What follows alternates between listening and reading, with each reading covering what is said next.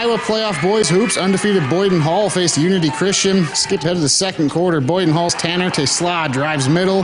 Can't get the initial shot to go, but gets the tip back to fall as that put the Comets up 5.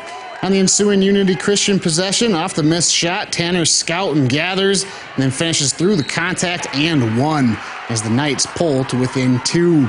Then a minute left to play in the half. Tesla kicks to Marcus Kelderman.